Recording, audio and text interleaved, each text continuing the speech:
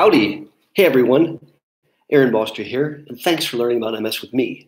It's March, and as you know, I've committed to live streaming as much as possible to help energize, educate, and to help empower people impacted by MS.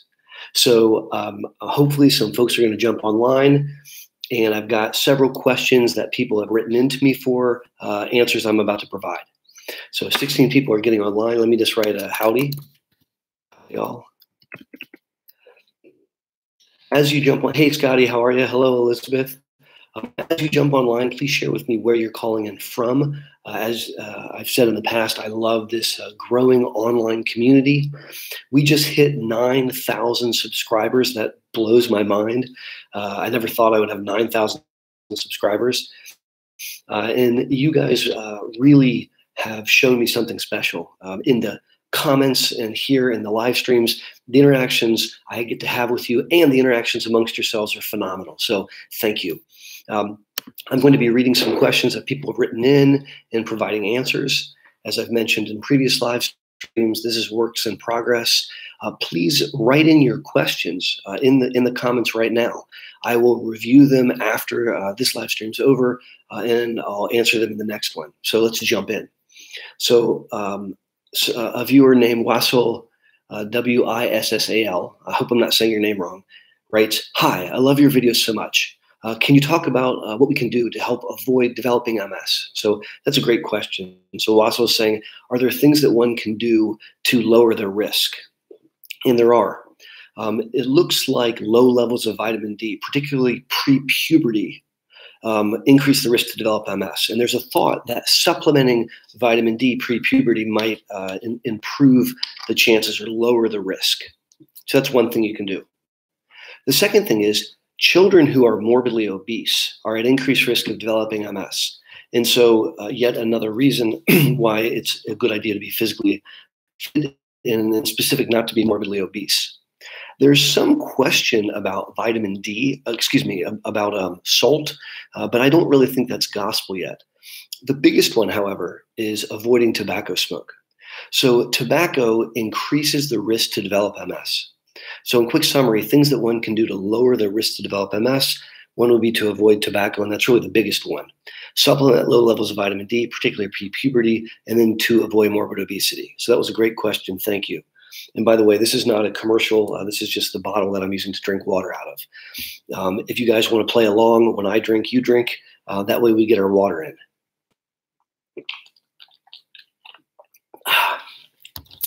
Next question.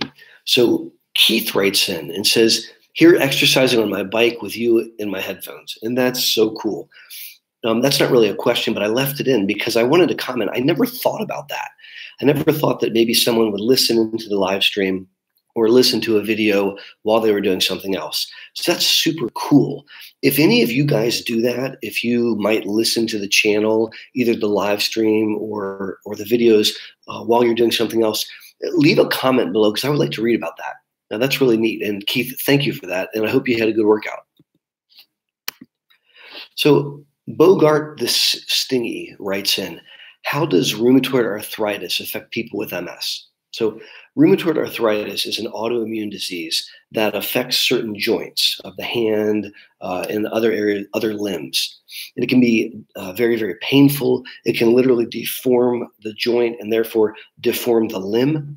And so rheumatoid arthritis is a nasty autoimmune condition. It's a treatable condition, and oftentimes people with rheumatoid arthritis are followed by rheumatologists. Now, it's an autoimmune condition, and MS is an autoimmune condition. And we know that if you have one autoimmune condition, you're more likely to get a second. So I do have some patients that actually have both multiple sclerosis and rheumatoid arthritis. Now, Bogart the Stingy is asking, how does rheumatoid arthritis impact people with MS? And as my mentor liked to say, sometimes nature's too generous. And you can have one autoimmune disease that's affecting the brain and spinal cord, optic nerves, and then another autoimmune disease that's impacting the joints. And that's yucky, but it can happen. One really interesting comment, though, there are some medicines that literally treat both. So there's a medicine for multiple sclerosis called Aubagio, and there's a medicine for rheumatoid arthritis called Areva. And when you swallow a pill of Areva and it hits your stomach and is digested, the first metabolite is actually Aubagio. And so really you're kind of using the same medicine to treat two different autoimmune conditions. Also, there's a medicine called rituximab, which is used to treat rheumatoid arthritis. And it's also successful in treating MS. Rituximab is a cousin of Ocrevus. And my point here is that there are some similarities in the treatments. Hopefully that helps Bogart the Stingy. Thank you for asking. Second swig of water.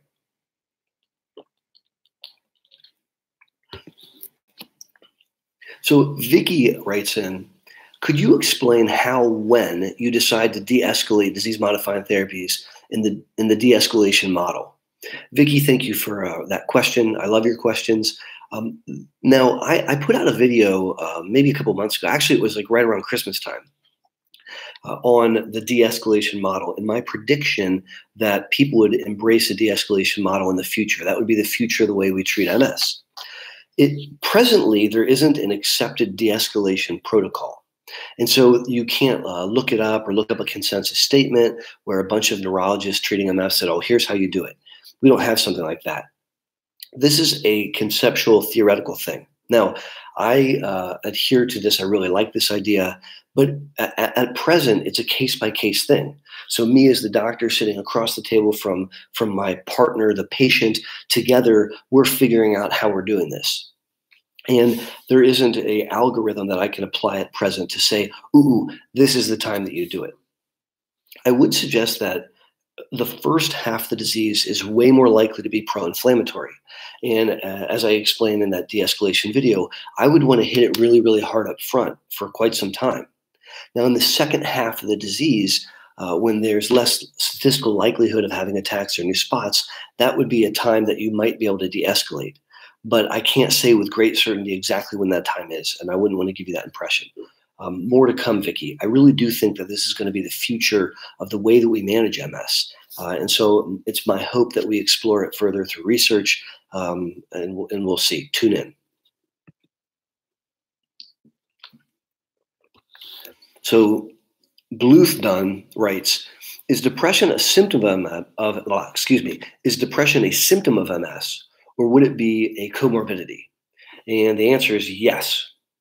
People with MS are twice as likely to experience depression compared to the general population. And I think some of that is because there's active unchecked inflammation in the brain that's causing depression. I also think the nature of the unknown of the disease, will I have an attack tomorrow, creates a degree of anxiety and can contribute to depression. So I definitely think that MS can cause depression, and that depression can be a symptom of MS. Now, it also might be considered a comorbidity. Comorbidity is a doctor word when you're trying to describe relationships and other conditions that may line up next to each other. And so I really feel like it could be described as either, and I think both are probably ultimately true. Now, there's 102 people online right now. That's amazing. Thank you, guys. Thank you very, very much. I'm looking at the side, people from Nicaragua, people from Mississippi, people from Seoul. That's just so awesome. Thank you all for being online. Now, I don't know has any of you noticed this boo-boo that I got today? I don't know if any of you noticed earlier, but I'll get close so you can see. I got this boo-boo. So it's spring break time, and I took the kids to a water park. And I don't normally participate in water parks. Normally I hang out, and this time I was talked into going on a water ride. And I haven't been on a water slide in quite some time, but I went, and I got up to the top, and the lady said, hey, look, you can't really go down with your glasses on. So, well, I'm so blind without my glasses that I leave them on all the time, except when sleeping. So I said, okay, well, I'll just take them off and I'll hold them, which I did. And I took them off, and then I had to sit down so I could go on this ride. And without my glasses on, I couldn't see where I was, and I smacked my head against the top of the tube. So I went down. I didn't know that I was bleeding, and I went down the slide, which was fun. And when I got out, my kids were standing there, and my son had this look of terror on his face. He said, are you okay? I said, yeah. He said, are you sure you're bleeding? And anyway, so I thought that was kind of funny. It teaches me right for taking my glasses off. At any rate, let me jump back into some questions, guys. Dan McGee writes, I'm going to send you a question. Hopefully you can answer. So Dan, I'm going to do that right now. Do you recommend a probiotic when your white count is 0.7? And my doc has put me on antibiotics. So Dan, that's a great question. I have a video on the microbiome and the gut-brain connection. And in that video, I talk about probiotics. It's not my opinion that probiotics can impact MS in a way that we can control yet. I do think the microbiome, which is all the bacteria that live in your gut, impact the immune system. I think that data is pretty decent. And I do think that taking probiotics can change that gut flora, but I don't think we know how to do that yet. I think that probiotics today can be recommended to help control regularity. And many patients that embrace taking probiotics have marked improvement in their bowel function. And so that's a situation where I may recommend it to a patient. I'm personally not concerned about someone taking a probiotic when their white count is low. The bacteria that they're taking in are not thought to be toxic to the human body. On the contrary, they're supposed to be like a good colonies of bacteria. And so if my patient had a low white count, I personally wouldn't view that as a concern. Now, I'm not giving you medical advice. And so, Dan, you can't take what I'm saying and say, oh, well, Dr. B said, right? Because I'm just talking in generalities. If I had a patient who had a low white count and wanted a probiotic, I'm telling you that I'd probably be okay with it. But there's a couple other things that one might need to consider. So I hope that helps answer your question. I appreciate you asking it. Water time. So Becky Perry writes in, is it possible to have a true exacerbation if the MRI states that it's stable? Am I just crazy? So I'll answer that question backwards. I'll answer the first part. No, you're not crazy. Becca, it is possible to have an attack without it showing up on the MRI. I believe that. First of all, not all MRIs capture everything. The vast majority of MRIs of the brain have gaps in them, and so you're missing some tissue. And oftentimes we're getting a brain MRI, but we didn't get the full spine. And so if you're not imaging from stem to stern, first of all, you may not even be catching something that is there. That being said, people have had MS attacks long before MRIs existed. And I think that it is possible to have an MS attack. If I hear about new neurological deficits, and I examine someone and find a clear-cut objective evidence on exam that buttresses what they're telling me, first of all, I don't need an MRI because I already have the answer. If I got an MRI and I didn't see anything, I wouldn't unthink what I thought. I wouldn't say, oh, well, the exam doesn't count now, because it still counts. And the history is not real because it is. And so I don't think you're crazy, and I think it is possible. Good question. Divine Misery writes in, hey, Divine, I hope you're doing well. I love your participation on the channel. Thank you. Writes in, question. I recently watched a video of a lecture from a doctor from MS Views, I believe, who stated that taking steroids in pill form compared to IV has the same therapeutic relief. Thoughts? So the answer is it's true. Now, Divine, I'm going to unpack your question a little bit. MS Views and News is a really cool website by a buddy of mine named Stuart Schlossman. Stuart has MS, and he's the president and founder of MS Views and News. And if you guys haven't checked out his channel, you should, because it's unbelievable. He literally goes around the country and does lectures with the who's who in MS, talking about what they're passionate about, what they're good at. And so he has this giant repository of videos of really amazing MSologists from around the country. So Stu's a great guy. MS Views and News is awesome, and that's what she's referencing. The comment is, hey, do IV steroids work the same or as well as oral? And the answer is yes, they do. Now, when we say oral steroids, I'm not talking about 20 milligrams of prednisone. Let me explain this to you. When you take IV steroids for an attack, you're taking 1,000 milligrams, 1,000 milligrams of IV Solumedro. When you take oral, in order to have the same bioequivalence, meaning for it to be the same in your body, you need 1,250 milligrams, 1,250 milligrams. And it comes in 50 milligram tablets, prednisone. So in order to take the appropriate dose of oral prednisone, you're taking 25 50 milligram tablets, for real. Now, people sometimes think that's crazy, but it's been studied extensively. There's actually a Cochrane Review article. Now, for those of you that aren't familiar, Cochrane Reviews are these very, very important meta-analyses that are done where they look at all the data and then they make a statement. And they almost never find anything to be like positive.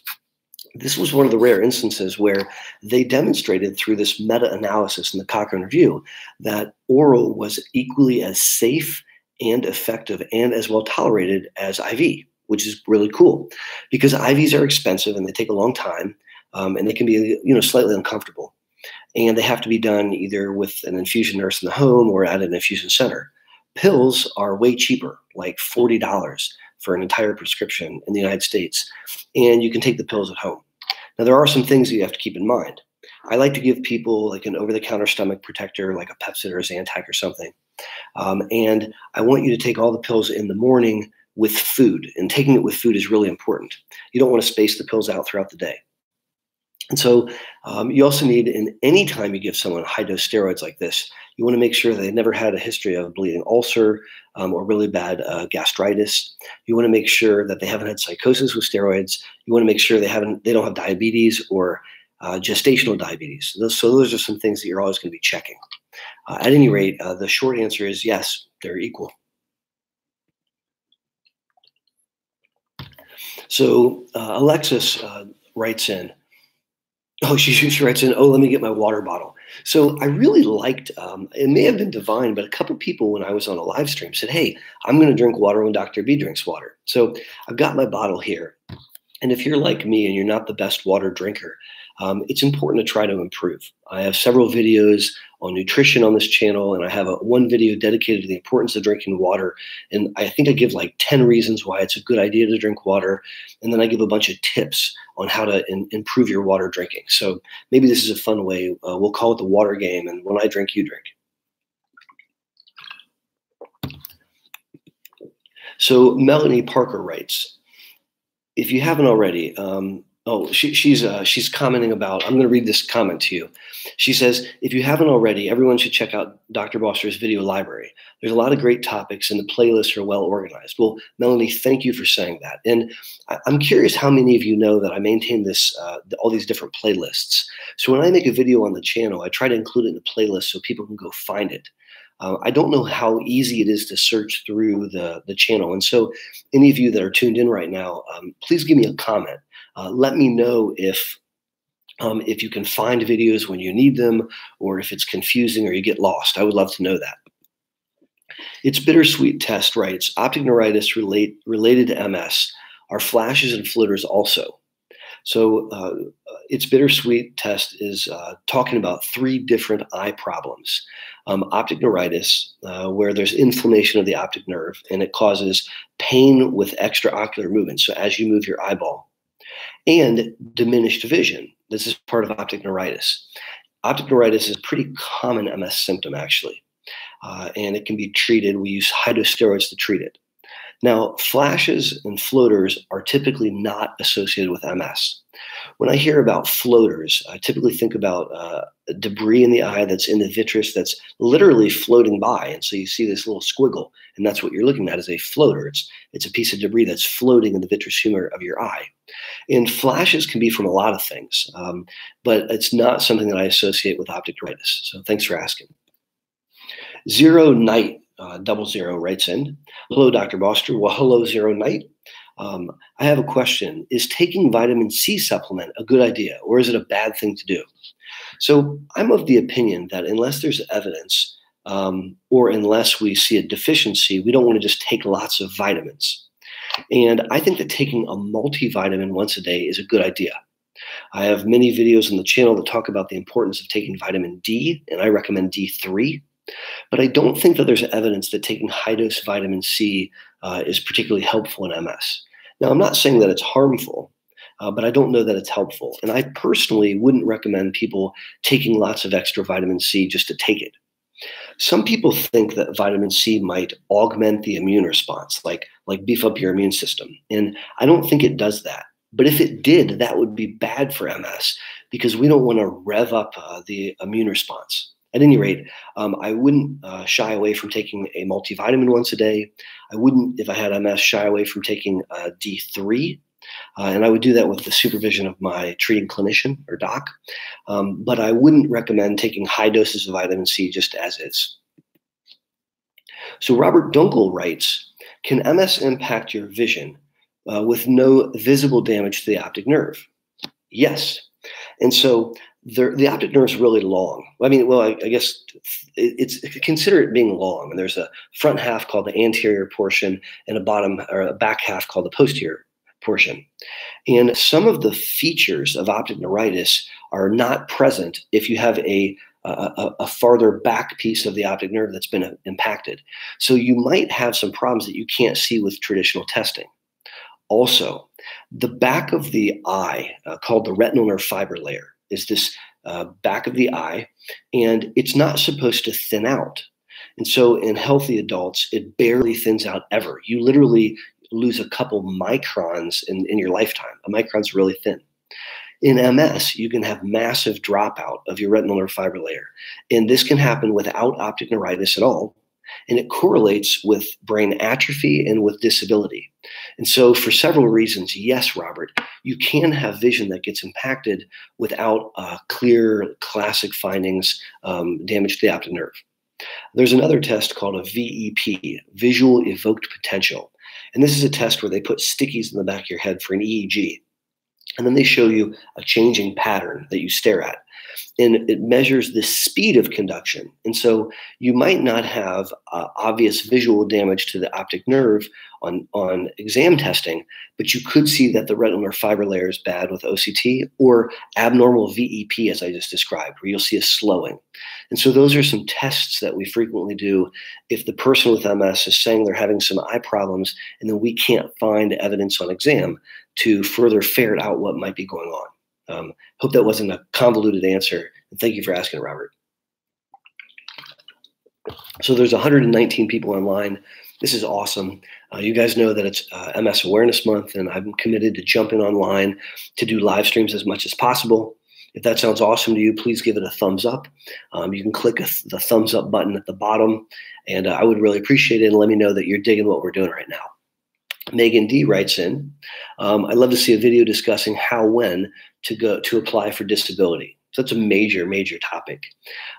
Megan, I think that this can be very, very challenging. And before we apply for disability, I think that we have to work on adaptations and accommodations. If you haven't worked with an occupational therapist, they're awesome. And they work on optimizing your occupation. Now, they do way more than that. They work on any activity of daily living. But they can help you come up with adaptations to be more successful in the workplace or at home or through a multitude of activities that you have to do in your life. So my first comment is I would start with an occupational therapist. My second comment is if I'm really struggling in the workplace despite accommodations, the next step in my mind is to get neuropsychometric testing, so neuropsych testing, to really, really understand the details, breadth, and depth of your cognition, thinking, and memory. And if there's MS that's been impacting it, it'll show up. And I think it's important to get a functional capacity examination. Now, a functional capacity examination is typically done by a physical medicine doctor or sometimes by physical therapists. And what it does is it really characterizes your full functionality. You know, can you balance on one foot? How long can you hold something in the air, et cetera, et cetera. And those two pieces of information really help inform the limits that we might have with working, and if in fact MS is such that we're not going to be able to work. And I think those are really important before you apply for disability, because applying for disability is super challenging, and having evidence from your clinic notes sometimes really doesn't suffice, and oftentimes doesn't suffice.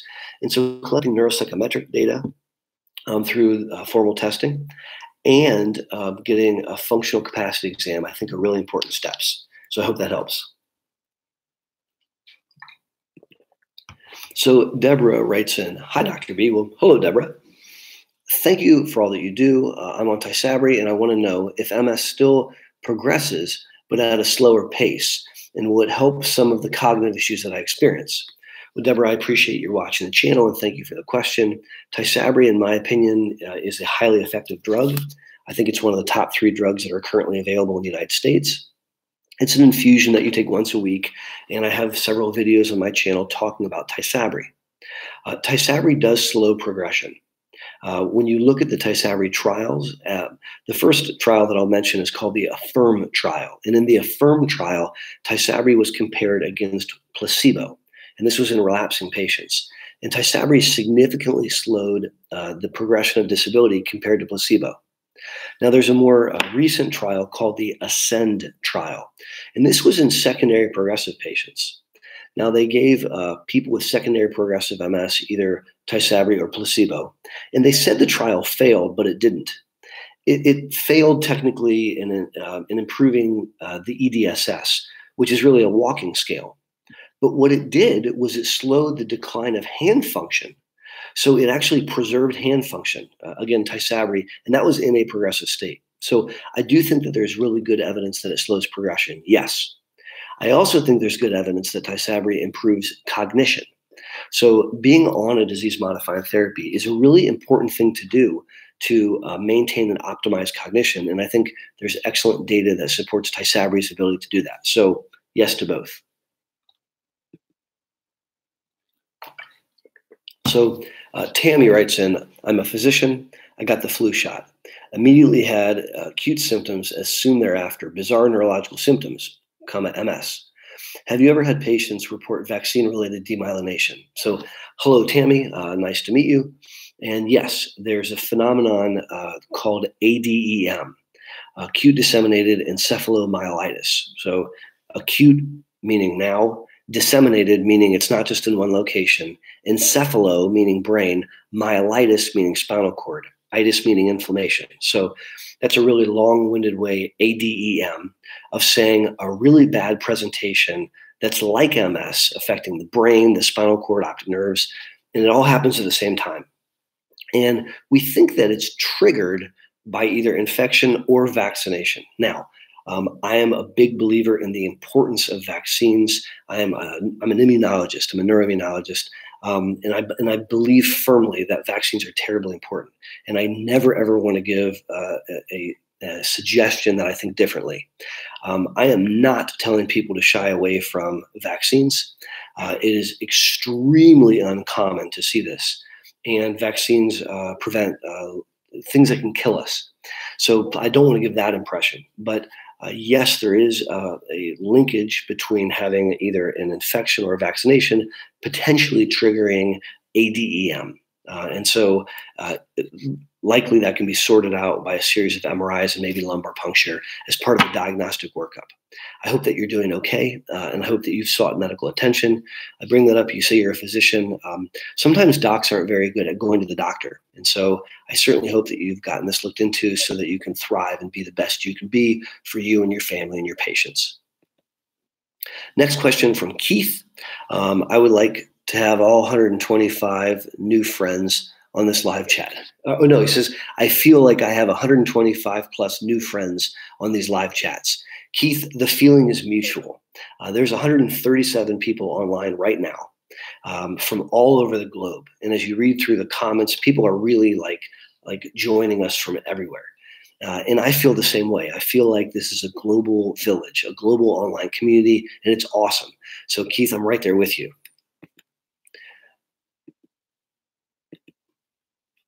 So Deborah writes, EMG will tell if it's carpal tunnel or rule it out. That's correct.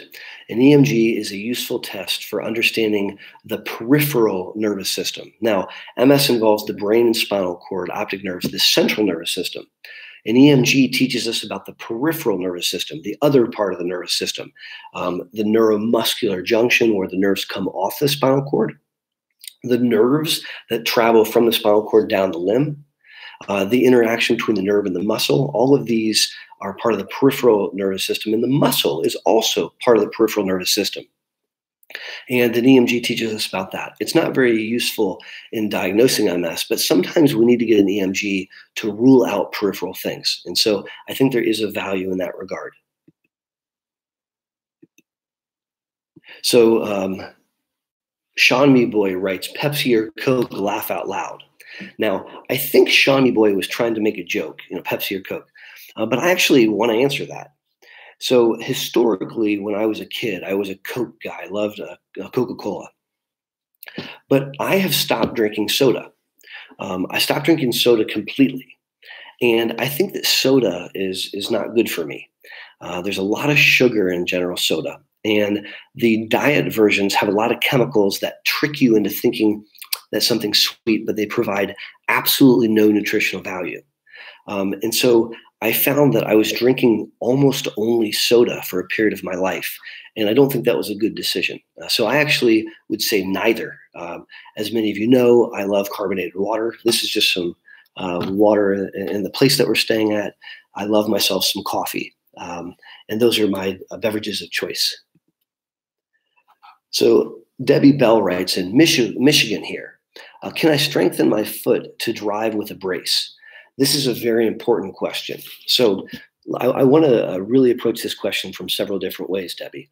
First of all, in the United States, if you get a driver's license, there's no process that checks whether or not you're allowed to keep driving, except for when you renew your license. And you can have a problem like MS, where you're having difficulties moving your arms or legs, let's say, and there's nothing that checks you and says, oh, you're not allowed to drive. It's really on you to ask yourself a very important question. Do I feel safe behind the wheel? Am I having problems? And you need to be really honest with yourself, because if you're having problems driving, you could kill yourself or you kill the family in the car next to you. Nobody wants that. So I want to first call out the fact that you bringing this up is really impressive to me. Good job. Because what you're saying is I'm concerned about myself, my safety, my family's safety. I'm concerned about my community, and I don't want to put anybody in danger in case I have some trouble. So thank you. The second thing I want to say is that there are ways to rehabilitate and to create adaptive driving environments if you have problems from MS or other things. And again, I'll give a shout out to occupational therapy. We at Ohio Health, where I work, use occupational therapists a lot. And one of the things that I love them for a lot of reasons, is because they can do driving evaluations. They'll literally take someone in a car, like a physical car, and they can learn things that they're having trouble doing and then come up with adaptations to make it better, including things like hand controls. And so I would 100,000,000% recommend that, Debbie, that you seek out an occupational therapist, because an OT driving evaluation can really, really help.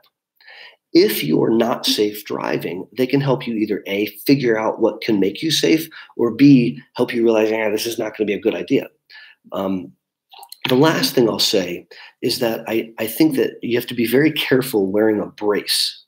I've had situations where patients tried to wear a brace while driving and it got caught on the pedal or it got stuck, and that can create really bad problems. So I would be very cautious about doing that. And I wouldn't want to use like a knee brace or an ankle foot orthosis or something unless I had worked this out with my occupational therapist. Awesome question, Debbie. Thank you. Before I move on, any of you on the live stream right now, leave a comment about driving. Do you identify that you need adaptations to drive? Have you ever had any difficulties or concerns while driving? I'm just be curious what you guys think, if this is common for folks that are listening in or not. So another question from, oh no, that's not a question from Melanie, sorry guys. So Cy D writes in, which DMT can be used for somebody who has been on Aubagio without negative effects on the liver? So this is a good question. And Cy D, I have a video on Aubagio side effects and management. So if you haven't checked that out, that might be a good one to look at. But to answer your question, Aubagio can impact the liver, but it doesn't mean that it does. And a very simple way to sort this out, Cy, is just to get liver enzymes. If you've had your liver enzymes checked and they're normal, I'm not concerned. That means that your body is metabolizing the Aubagio really without difficulties. And so as long as you had normal liver enzymes, I'm not viewing this as a major problem. Now, maybe Cy's asking the question because Aubagio lasts in the body for quite some time. So if you stop Aubagio, it's going to leave the body slowly over 18 to 24 months. But again, if you were checking liver enzymes, even if there's a diminishing contribution of Aubagio being processed by the liver, we're going to check the liver enzyme and we're going to know if there's a problem.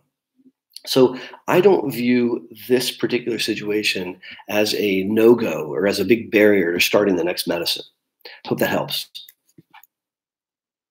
So Deborah writes in venlafaxine with a question mark. So venlafaxine, venlofoxine, is the generic name for Effexor, which is an antidepressant. So she just says venlafaxine question mark. So I'm going to interpret this question as, can venlafaxine help depression in MS? And the answer is yes. Effexor is a solid antidepressant. It's not one that I prefer only because it can have a pretty serious withdrawal phenomenon. When you stop it, a patient can go through withdrawal and it can be unpleasant. And so you never ever want to stop Effexor cold turkey.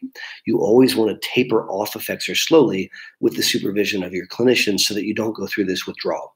I'm not sure what else, Deborah, you meant when you wrote venlafaxine question mark. So hopefully that helps address your question. There's 135 people online right now. We've been doing this for about 35 minutes. That's awesome. There's 81 thumbs up. Thank you guys. Again, it's MS Awareness Month, and so I'm jumping online as much as I can to try to help answer your questions, to educate, to energize, to try to empower folks impacted by MS. So the next question is from Kimberly, and Kimberly writes, "Hi, doctor." Well, hello, Kimberly. Thank you from Vancouver. Vancouver's on my list. I would really like to go to Vancouver sometime. I'm wondering how to get my doctor and others in my life to take seriously the mental health aspects I'm having. How serious are the effects of stress? So that's two separate questions, both really good questions. So the first question is, how do I get my doctor and my village members to understand the mental health aspects of MS? So people with MS are twice as likely to suffer from depression. People with MS are more likely to suffer from anxiety. People with MS are at risk of social isolation. There's a lot that can go on. So much of MS is invisible. And honey, you look so good. I can't stand that. And yet it's a really big problem. So one of the ways that we can do that is by being candid about our feelings and sharing that when you're struggling. And you have to trust the village member. You have to trust the physician. Another way to do that, honestly, is to talk to a psychiatrist. Psychiatrists are experts at mental health. They're really good at managing it, and they're wizards when it comes to addressing it with pharmacology and with therapy and other modalities. And so if you're having trouble getting your doctor and your village members to understand the mental health, you can go to a mental health expert who can then share with them, hey, look, he or she is really struggling from X or Y. Another way to approach this is to work with a counselor. And so seeing a trained listener, psychiatrist, psychologist, social worker, rabbi, priest, etc., can be very helpful. Working with them individually can give you techniques and tips on how to talk to your loved ones, your village members, your doctor, specifically about these issues. And there's couples counseling and family counseling. And depending on how difficult it is and how difficult the family dynamic is, sometimes it's super helpful and valuable to have a family counseling session. So all food for thought. Now, the second question is, how serious are the effects of stress? Now, nobody goes home at night and says, honey, let's get stressed out. That's not a conversation that people have. Nobody wants to become stressed. That being said, there's some research that suggests that stress may not impact MS, and I have trouble believing that research. I think that stressors, particularly big psychosocial stressors, getting married, divorced, moving, getting a raise, losing your job, losing a loved one, these are major, major things. And I certainly think they impact us. I think they can have impacts on the immune system. And I think sometimes in the setting of significant stress, we see an uptick of MS symptoms. I'm not saying it triggers an attack per se, but I do think that it can kick up MS symptoms. And so that's just my 2 cents from being in clinical practice for a while now. All right, AJ's HR writes in. Oh, she's explaining it. AJ's explaining how you give a thumbs up. So I'm going to read this because I actually didn't know this. To click the thumbs up button, hit the X to the right hand corner, and then hit the thumb. Go back into the chat by clicking live chat. I didn't know that. Thank you. That's very cool. Listening one, right? And that question I'm going to skip. So Cindy writes, can you discuss alternative therapies such as acupuncture, hyperbaric oxygen chambers, etc.? Yes, I can. So I'm an allopathic doctor. I'm an MD. And I was taught how to use allopathic medicines and lotions and potions to help people with disease. If there's a treatment that's not part of the allopathic school of thought, then we call it alternative. Now, acupuncture is a great example because for MDs, acupuncture is considered alternative. But that doesn't make it not good. It just means we don't know very much about it. In China, acupuncture is a standard of care. And so here's my take on alternative therapies, given that I don't know lots about them. Number one, let me say this. There's three reasons, three things that we have to consider when we're considering an alternative therapy. Number one, it can't be too expensive. So I'll use acupuncture as an example. I don't know how much acupuncture costs, but there's a cost, and it's probably a reasonable cost. But each individual has to decide, is that too expensive for me? And I wouldn't want someone taking out a second mortgage or not paying for food or not paying for a medicine that has been proven to work to do a alternative therapy. So it can't be too expensive. Number two, it can't be dangerous. So there are some alternative therapies that could hurt the body. And so we want to make sure that it's not dangerous. And that's actually a conversation I have a lot with my patients. We'll sometimes call in pharmacologists or pharmacists to look things up and try to figure out if there's danger in a given alternative therapy. And the third one is it can't be instead of something that I know works.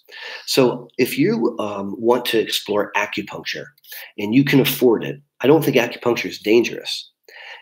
I'm okay with that unless you say, well, Aaron, I'm going to stop my disease-modifying therapy and instead do acupuncture. That I'm not okay with. But if you say, I'm going to do acupuncture, I can afford it, I don't think it's dangerous, and I'm going to continue my disease-modifying therapy, I'm going to do both, that I'm okay with. So I hope that helps give you some guiding principles of how one might consider alternative therapies. We've been on for 41 minutes, guys. This is great. There's 124 people online right now. There's 109 thumbs up. Wow. Thank you, guys. This says to me that this is working and that this global online community is something that you're into as well. So thanks for the feedback. So another question. Well, I'm not going to say this name right, but I'm going to try. Yoandi, it's Yoande. So Yoandi, if I said that wrong, I'm sorry. Can you say hi to my friend's name? He's a big fan. His name is Nick Gurr, so I would love to. Nick Gurr, hello, howdy, hi. Thank you very much for watching on the channel, and your friend's cool. So hello, Nick. Connie writes in, if you think a 60-year-old should stop treatment, is that why my doctor said I'm too old to have MS? Neurologists want to wait a year. Okay, so that's a complicated question, and I don't have enough information to really weigh in. But I'm going to interpret the question talking about someone who is 60 years of age and questioning whether or not they may have MS. Now, the average age of onset for relapsing MS is 30, and the average age of onset of primary progressive MS is 40. So if you're 60 years old and having symptoms of MS, that's 20 to 30 years older than typical. It doesn't mean it's impossible or the answer is no. It just means that it's atypical or unusual. In that situation, I wouldn't blame a doc that's going to take their time and make sure they have the diagnosis clear and that they're not mistaking it for something else. So I hope that helps answer the question. The whole discussion about stopping therapy at 60, which is something that I absolutely do not agree with. I do not agree with stopping therapy at 60. I think that's a really, really bad idea. That's something different. And I have a video on that topic. If you haven't seen that, you might want to check that one out. Hey, Megan, you're not too late to the party. Thanks for joining us. Next question is from Nikki. And Nikki says, amantadine for energy, question mark, thoughts? So amantadine is an antiviral medicine, which has been used in Parkinson's disease. And it turns out that for some people with MS, amantadine taken twice a day helps with energy. It's a relatively well-tolerated medicine. Sometimes there can be some issues with insomnia with it. I haven't had great success with it. Oftentimes, when I try it with people, I don't see they have robust results. But some people really respond really well to it. So there's all kinds of different medicines that we consider to help treat fatigue associated with MS, and amantadine is one of them. Now, there's an interesting study that looked at an amino acid called levocarnitine, or L-carnitor. And L-carnitor twice a day was compared head-to-head in a Pepsi Coke challenge with amantadine, and it did better than amantadine. Now, some people that I take care of respond to levocarnitine. Some people I take care of respond to amantadine. It requires a prescription, and it's something worthwhile talking to your doc about. So, next question. This is a good one. I just killed my water. So Dan McGee writes, benign MS, question mark. So Dan, I have a video on this question. Does benign MS exist? And the answer is absolutely, I don't think so. Let me add a little more discussion. MS is insidious, and damage up front, early on in the disease, may not manifest itself for quite some time. And I think that we can be lulled into a sense of complacency, thinking that nothing's going on early on in the disease. I'm very bothered by that.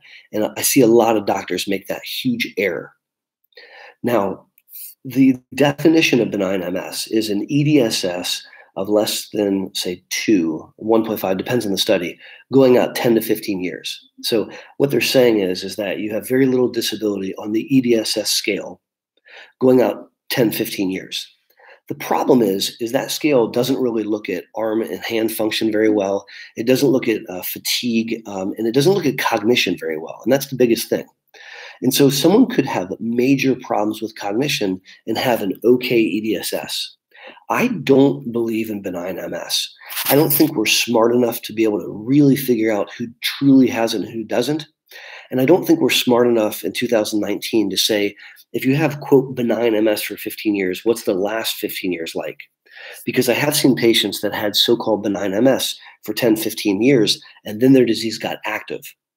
And so I dislike this term because I think it leads doctors and patients to not treating folks. And this is my strong opinion. So I have an entire video where I talk about this in much more depth, and I think I'm a little more eloquent in my discussion of it, if you'd like to check that out, Dan.